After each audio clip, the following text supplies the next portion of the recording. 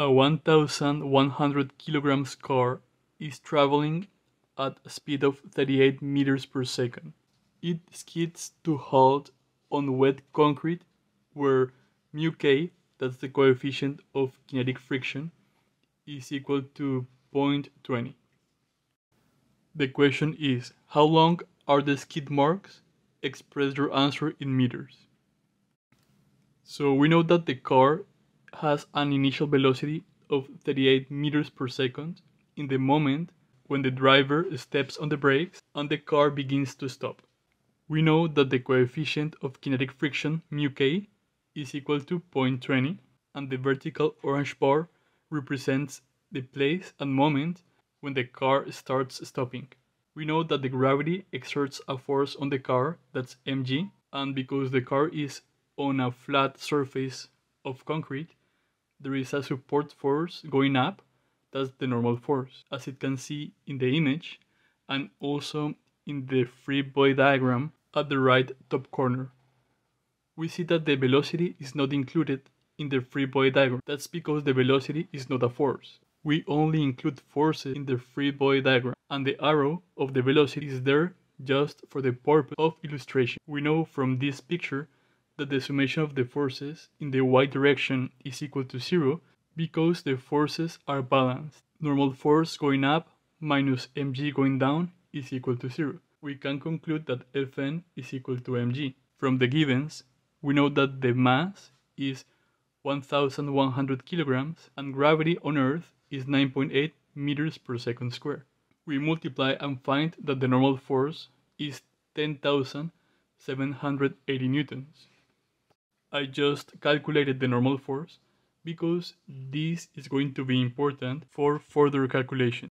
Analyzing the forces in the x component and assuming that there is no air resistance, we can see that the only unbalanced force is the force of kinetic friction. When the driver steps on the brakes, the wheels get locked, and there is kinetic friction in the opposite direction of the movement. So in this case, if the car has an initial velocity to the right, the force of kinetic friction is applied to the left, and that unbalanced force is generating an acceleration that's opposite to the direction of the movement, and in the same direction of the unbalanced force. From this, we know that the summation of the forces in the x direction is equal to the mass times the acceleration, because we have an unbalanced force.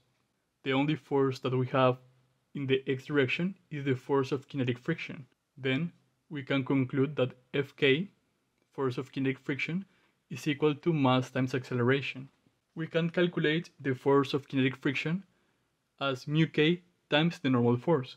That's why I previously calculated the normal force.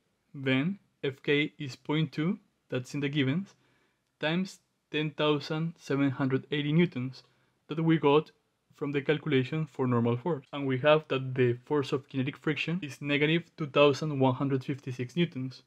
It is negative because from the diagram we know that the direction of the kinetic friction is to the left, and we have that the left is negative by convention. So let's plug in the other equation. We have that negative 2,156 newtons is equal to 1,100 kilograms times acceleration, and we get that the acceleration is negative 1.96 meters per second square.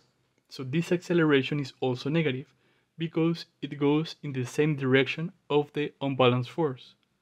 We see that the negative acceleration is opposite to the initial positive velocity. So this acceleration is going to reduce the initial velocity of 38 meters per second to 0 meters per second because we want the car to stop. Let me move the result for acceleration upwards and let's apply kinematic equation. And we have that final velocity square is equal to initial velocity square plus 2 times the acceleration multiplied by delta x. Delta x represents the length of the skid in meters. We know that final velocity is 0 because we want the car to stop completely. The initial velocity was in the givens, it is 38 meters per second, so we have 38 squared minus 2 times 1.96, that's the acceleration that we just got, times delta x. We work out the numbers following the algebra when we divide, we get that delta x is 368.4 meters. That means that the car slides for 368.4 meters from the moment that the driver slams on the brakes to the moment when the car completely stops. We can see that the car has an initial velocity of 38 meters per second. In this precise moment, the driver slams the brakes. Then, in this moment, the car stops. And we can see that the skid mark is about 368 meters. The answer was given as 370 meters because of the number of significant figures that the problem is asking. Okay guys, I hope that this problem was useful, that it gave you some insight about the kinetic friction and how an unbalanced force changes the velocity of a car or object. So just keep studying guys.